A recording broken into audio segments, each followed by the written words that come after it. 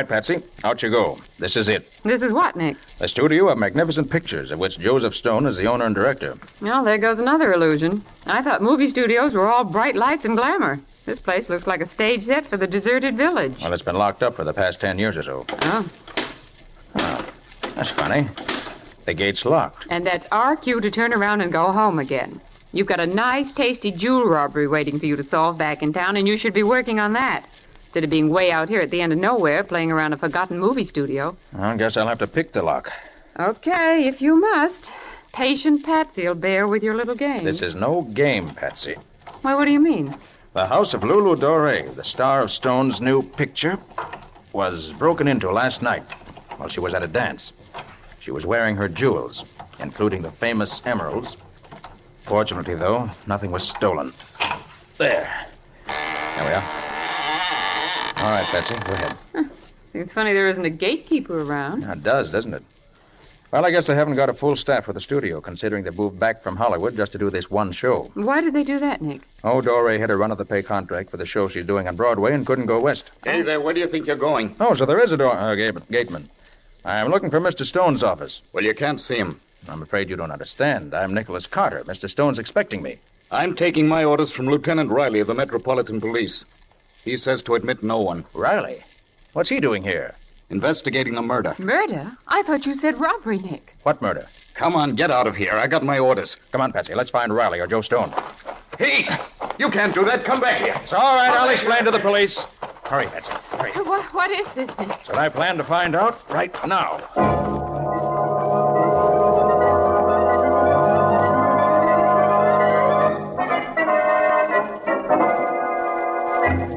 Then I take it this fellow Boyd, who's been killed, is a fairly unimportant chap, eh, Mr. Stone? Well, yes. He was just a darn good electrician. Oh. Doesn't seem to be any connection between his murder and the attempted robbery of Miss Doré. Well, no, there doesn't. Is Lieutenant Riley here now? Yes, he's over on stage 5. It's that building over there. Do you want me to come with you? Yes, I wish you would, Mr. Stone. There may be points I'd like to ask you about. Well, I'd be glad to help, of course, if I can help. There's one thing I don't understand, Mr. Stone. You say Boyd was shot in the back with a poisoned arrow from a blowgun. It's an odd weapon. Should be fairly easy to trace. You don't have to trace it very far, Mr. Carter. The blowgun and the arrow were mine. Yours? Yes, Well, you see, 11 years ago, I tried to do a picture about a voodoo witch doctor who used the blowgun in it. I don't suppose you remember the picture, Mr. Carter. It was called The Voodoo Curse. Oh, yes, I do. You had a bit of trouble over it, I believe. A bit of trouble. It practically drove me into bankruptcy. I'd imported a real voodoo witch doctor from Haiti, and he put a curse on the whole studio. Oh, come now, Stone. You don't really believe that. I don't know what I believe anymore. 11 years ago, we had fires, we had explosions, we had mysterious thefts, we had just about everything. It got so that everybody was scared to work here. I had to close the studio, and now we have a murder. Why should the witch doctor put a hex on you? Oh, I had an argument with him, for a salary of some sort. He swore he'd break me, and he almost did. Oh, here, this is stage 5 here. Well, Nicholas Carter. Hi, Riley. And Patsy. Hello. Well, what might you be doing here? He's come to help you, Well, Lieutenant. that's very obliging of him, I'm sure. Say, was that a crack? Why, of course not. Well, let's get to work. Riley, where was the body found? Right over there by that door, Nick, where the chalk marks are. I wonder what he was doing way over here. He was setting up the stage, as I told you. But all his equipment's over there, clear across the set. Riley, how was he facing when he died? He was lying on his face with his head towards that door, Nick. Shot in the back, wasn't he? Yep. We figured from the angle of the arrow that the blowgun fella must have been sitting up there on that catwalk when he killed him. Mr. Stone, what's behind that door that Boyd was heading for? Well, special electrical equipment, I believe, for special effects. Would Boyd have known that? Well, yes, of course. He worked on this stage years ago. He probably would have remembered. That's it, then. He was going into that room to see if he could find some special equipment he needed. That accounts for his being way over here. And you think there was something in there the killer didn't want him to see, Nick? Right, Riley. Let's go in. The door's locked, Nick. Oh, Stone, give me your keys, will you? Keys? I have no keys for these rooms. Well, did Boyd have any? Well, I believe he had borrowed the caretaker's set. Riley, did you search the corpse? Of course I did, Nick. No keys? No keys. I can get a locksmith out from the village. What? You have no duplicates? The place has been locked up so long. I never expected to come back here. Was trying to sell it, as a matter of fact. Pick the lock, Nick. This seems to be your day for doing that. Just what I'm going to do, Patsy. I'll get you more light. Oh, he doesn't need light. He can see in the dark, practically. No, you don't have to see to pick a lock. There. And there. That's it. Now we'll get a look at what your killer didn't want Boyd to see. Here's the light switch. Oh, wait. Don't crowd in like that. Uh-huh. Look. Footprints. Footprints in the dust. Golly, Nick, there goes your theory. Boyd was here before he was killed and took out whatever it was he wanted. Well, it was a cute theory while it lasted. Maybe it's still a cute theory, as you call it. All we have to do now, Nick, is to measure the prints and see if they're Boyd's or not. They're not. How do you know? Yeah, you haven't even seen the body. These prints were made by leather-soled shoes. Right, Riley? Well, yeah, you're right, but... And Boyd was wearing rubber soles. How do you know he was, Nick? Correct me if I'm wrong, Stone. Don't all technicians on a sound stage wear rubber-soled shoes to kill any noise that the sound tracks might pick up? Well, you're right, Cotter, they do. Now, those leather-soled prints mean that it wasn't Boyd, but our friend the murderer who used the keys he took from Boyd to get in here. They lead to that crate. Let's see what's in it. Now, don't walk on the footprints. We need them as evidence. I'll wager you'll find the crate empty. The murderer didn't just walk over to it, look in, and walk out again. Oh, no. He took away everything he didn't want Boyd or anyone else to find. You're right, Nick. The crate is empty. Shall we search the room, Nick? Well, what's the point in that? If there was anything here, it's gone by now. Murderer's seen to that. I wonder what was in this crate. I wonder if... Help! Help! No!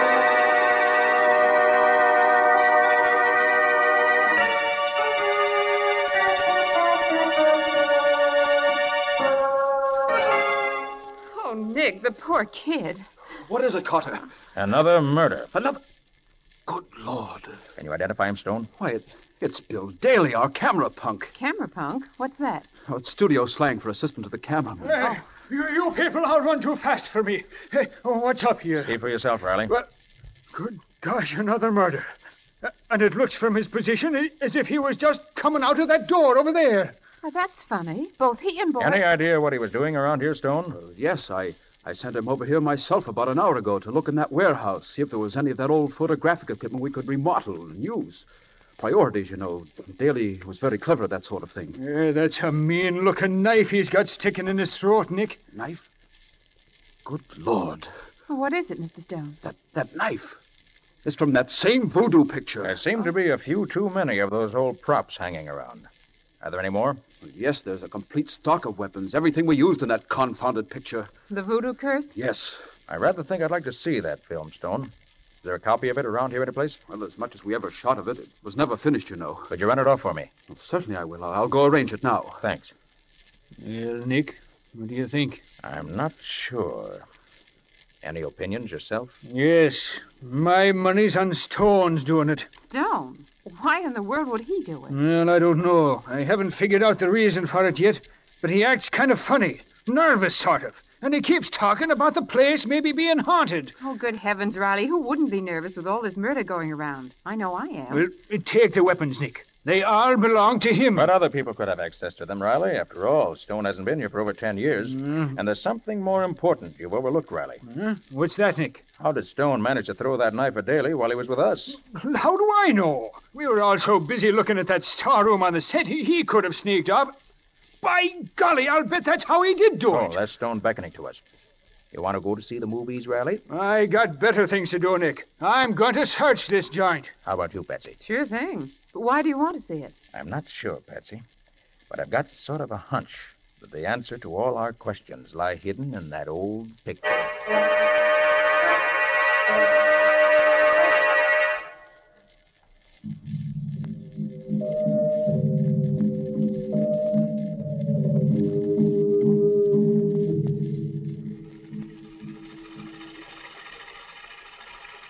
Did all movie projectors make this racket 10 years ago? Most of them, Patsy. Now listen. You don't believe in our voodoo magic, eh? Well, if you've been here long enough to see some of the things I've seen. Really, Ross, there's something uncanny about these natives. Call it coincidence if you like. Who's the woman? Gosh, she's good looking. That's Lula Dore, the star of the picture Stone's shooting here now. Don't their voices sound funny and tinny? Yeah, they certainly do. It's easy enough to scoff when you've just come down from the States. But it is magic. There's no other way to explain some of the things that happen. Magic? Mumbo jumbo, you mean? You'll never convince me it's anything else. I suppose this is another of those wild dances. Now, there's a really good voice. Who is he, Nick? Now, don't tell me you don't remember him, Patsy. His name was Bart Tyson, great leading man 10 years back. Oh, I remember his name, of course. This is rather better than most of the dances I've seen. Patsy, I've heard that voice very recently.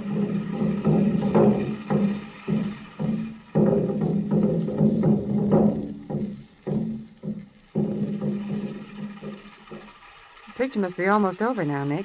Have you discovered anything? I'm not sure yet. Gosh, they had some pretty fancy photography in those days. I thought all that underwater swimming stuff was comparatively new. Oh, no. Stone was the first person to use it. Well, how did they do it? Look at that man swimming. It couldn't be faked. It isn't. It was taken through some sort of a glass tank. That native has been underwater for 20 minutes. No human can hold his breath that long. That's what I've been telling you, Ross. They're magic, these natives. Magic. Maybe you're right. Maybe you're right. That voice. I've heard it somewhere before myself. I never heard Tyson act before. Hey, don't we see the ending? Nope. That's all they made, Patsy. The picture wasn't finished. Well, did you find out what you wanted to? I'm not quite sure. Well, Mr. Carter, did you like the picture? Oh, very interesting, Stone. Oh, that Lulu Dory certainly is beautiful, isn't she, Mr. Stone? I've never seen her in pictures before. Has she done anything else? No, nothing. Until now that she's starring in my new show on Broadway. That's funny. Think with her looks and her voice, she'd be a sensation. That's what I've always claimed, but, well, she got scared off after all these things happened during the filming of this one, and, well, she's stuck to Broadway ever since.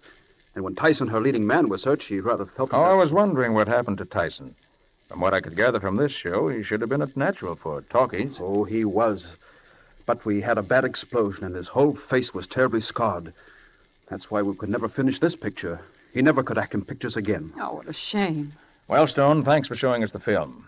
Mind if we scout around after Riley? Oh, no, not at all. If you need me, I'll be on stage 3. We're going to start shooting soon. Good. It's funny about Dore. She seems to be cropping up in our lives all over the place. Yes, she does, doesn't she? Patsy, will you find a telephone and get hold of Scubby? Mm-hmm. Find out what you can about Bart Tyson and what's happened to him since the accident. Okay, Nick. Where'll you be? If I don't see you before, I'll meet you at Stone's office at noon. Right. Oh, Nick! Nick Carter! Oh, Riley. Just looking for you. You found anything yet? Yeah, we found all the weapons from that voodoo movie. All except the ones we'd already found, that is. How'd you know you found them all? Stone had an inventory. We checked on it. Well, if your theory about Stone's correct, Riley, he could have falsified that inventory. Well, why should he? Well, perhaps he had a couple of weapons hidden somewhere and doesn't want us to know anything about them. Nick, the more I think about it, the less I like that guy. Find anything else? No, not a blessed thing. Searched the whole lot, have you? All but stage 9 over there. That's locked up tighter than a drum. And I can't pick locks the way the great Carter does. Okay, I'll take care of those. Riley, why don't you go on down to stage 3? They're going to start shooting the picture pretty soon, and I'd feel a lot more comfortable if someone were on guard there. We've had enough murders for one day.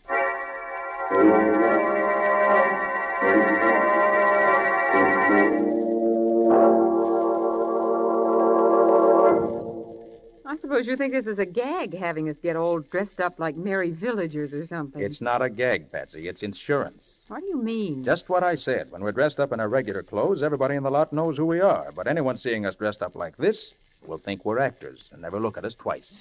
I never thought I'd live to see the day when people wouldn't stare at Nick Carter, master detective, all dressed up in knee pants. Quiet. Did you check with Scubby? Yep. But just as Stone said, Tyson was hurt in that explosion and then just sort of vanished. Hasn't been heard of since. That takes care of that. Well, here's stage 9. The only place that hasn't been searched either by Riley or me. What do you expect to find? I don't know. It's funny, this door isn't locked. Everything else on the lot has been. Yes. Riley distinctly said it was locked when he tried it. Well, keep your eyes open. There may be a reason for it being open now. Golly, it's dark inside here. Here, take this flashlight. Okay. I've got another. Hey, Nick, look. There's an old makeup table. I wonder what kind of makeup they used in those days. Patsy, we haven't time to stop for you Nick. to look at make. Look here. Why, this makeup isn't old at all. What's that? No, this is the very latest type of movie makeup, and it's all new stuff. Well, good for you, Patsy. Yes, there's something funny about this. Definitely, Nick. Well, this panchromatic makeup wasn't developed until Technicolor came in. They didn't use this type of makeup back in the days when this studio was in use. Somebody must have been here since.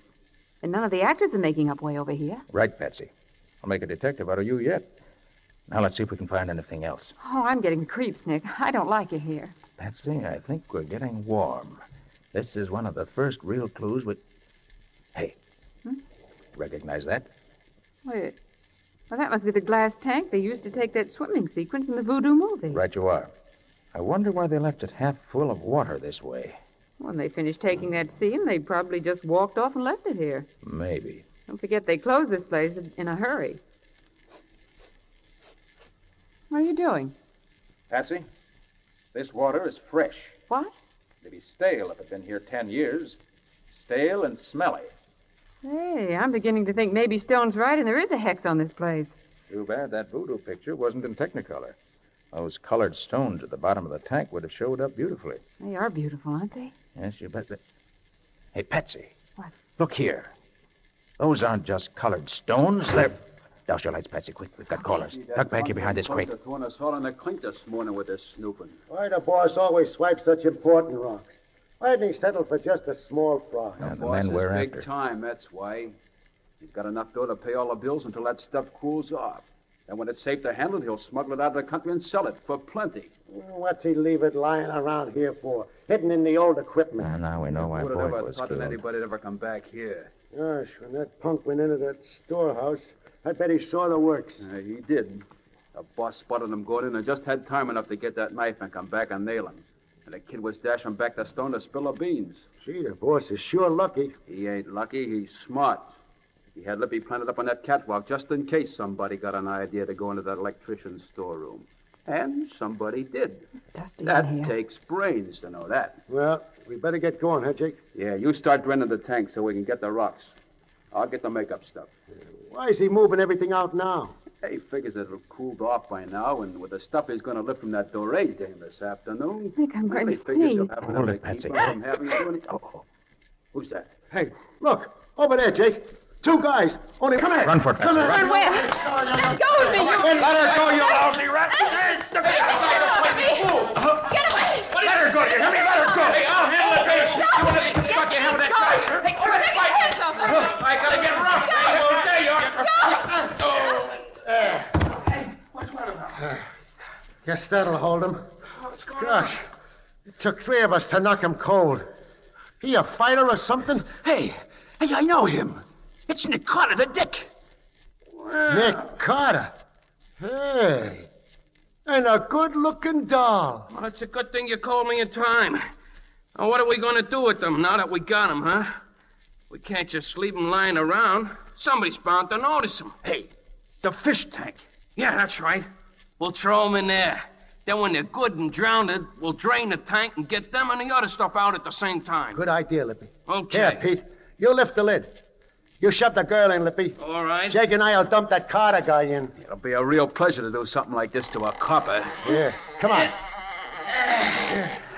Hey, Ready? Go ahead. Put Carter in first. Okay, here he goes. Happy swimming, Carter! Yeah. Now dump the dame in, Jake. In you go, lady.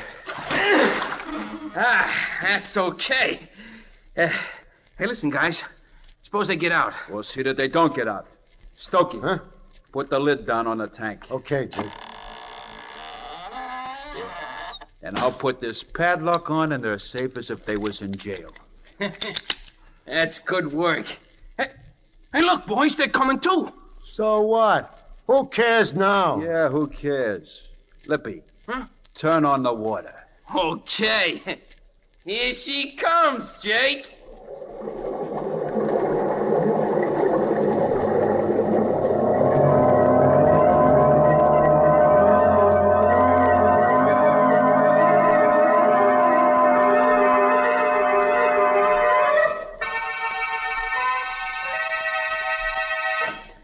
Get those two baby spots set up there, will you? This what you want? That's better. Now, open number 2 a little more. Okay.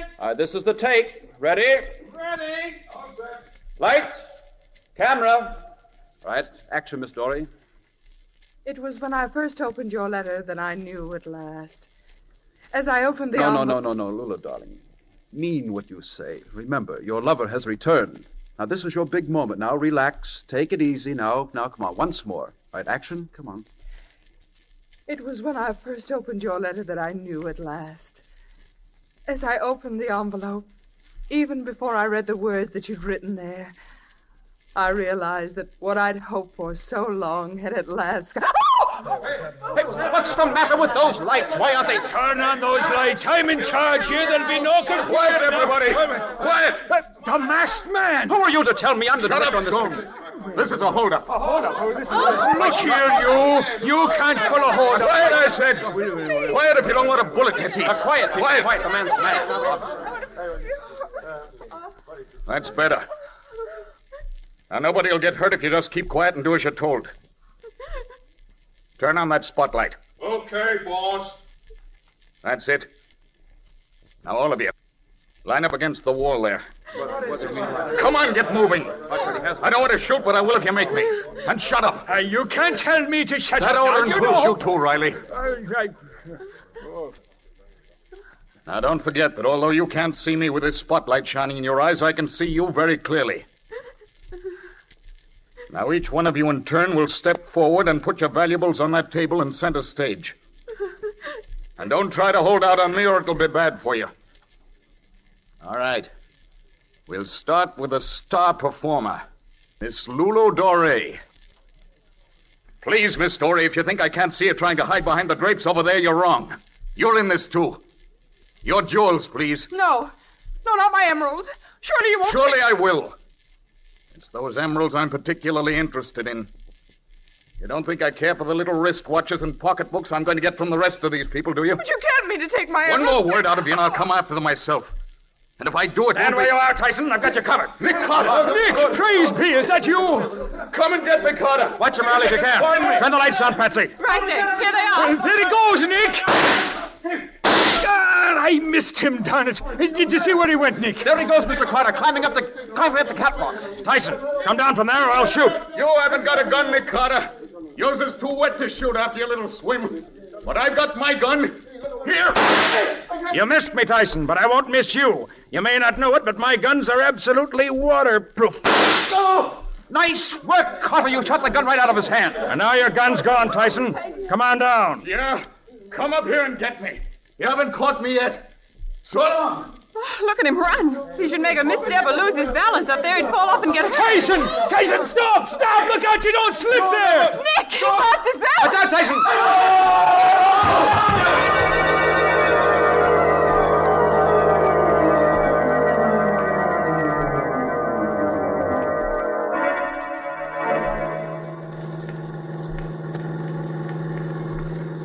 You say you want us to drop you at headquarters, Riley? If you will, Nick. Okay. Your men got the rest of Tyson's gang all right? They did. They're coming right behind us. Was Tyson badly hurt from his fall? No, not much. Just a broken ankle. He'll be all right. All right, that is, until he gets to the electric chair. Oh, Nick, when I think of how close we came to drowning, I'm scared all over again. Hey, how did you say you got out of that tank, Nick? Believe it or not, Lieutenant, he cut a piece of that heavy glass with a diamond in his ring. What do you know? But look, if it was as easy as all that, well, what took you so long doing it, Nick? I had to wait until the thugs got out of the room. Then I just cut a nice little circle out of the glass right beside where the padlock was, reached out, and picked the lock. All very simple.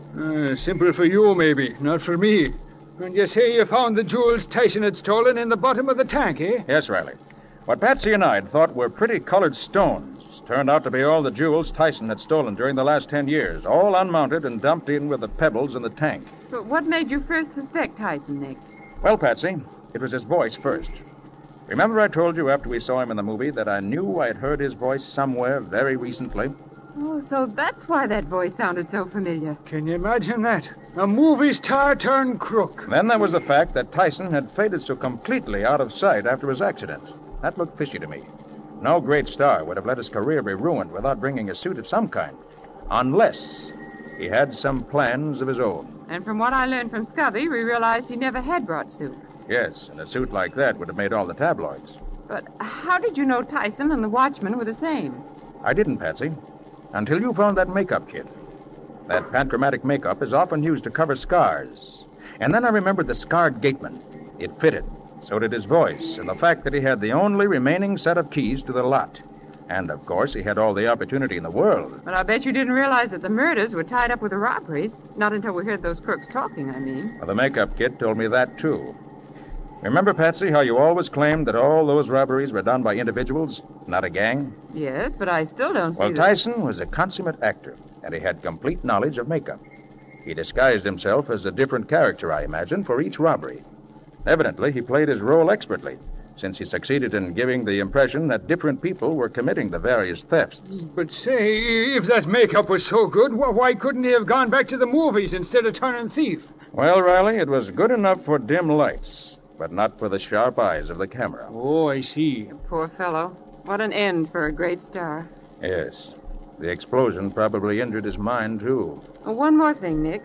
How did he get to be caretaker? Oh, I asked Stone that. He said he felt sorry for the man and had given him the job out of kindness. Oh. Well, that's all over now. Except that from now on, I'm allergic to water anywhere, except in drinking glasses.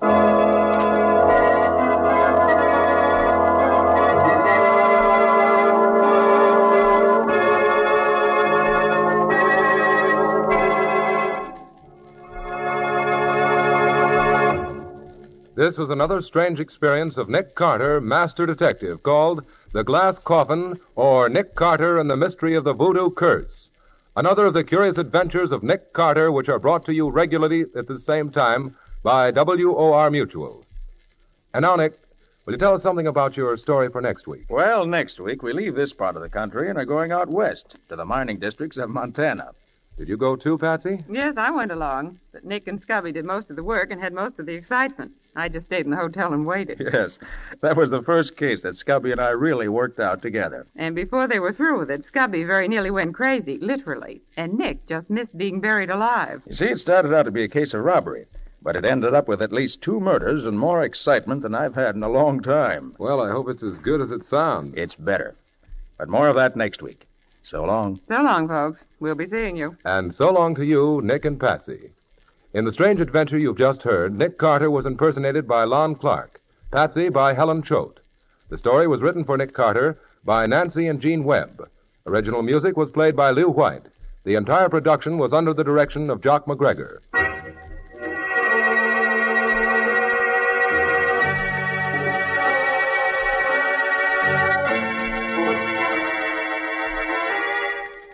Next week at this same time, another curious experience of Nick Carter entitled The Flying Duck Murders, or Nick Carter and the Mysterious Gold Thieves.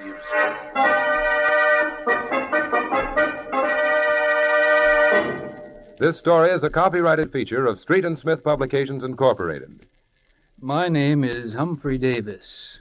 I've been playing the part of Lieutenant Riley in tonight's show. Just now, though, I'm speaking as myself. Actors, you know, appear at many war bond rallies. We like to know that what we can do may help in selling more bonds. But after all, selling more war bonds is everyone's business. You can talk to your friends about the Third War Loan Campaign just as any speaker might. You know the reasons why we must buy extra bonds. You know how purchases of extra war bonds back the attack. You know that they're a great investment. And you know that giving up something you were planning to buy for yourself and buying war bonds instead isn't really any sacrifice. And as you think of these things, how about doing more in this Third War Loan yourself?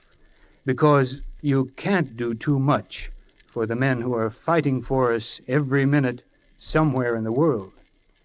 The Return of Nick Carter is produced in the studios of WOR and is broadcast over most of these stations every Monday evening at 9:30 Eastern Wartime.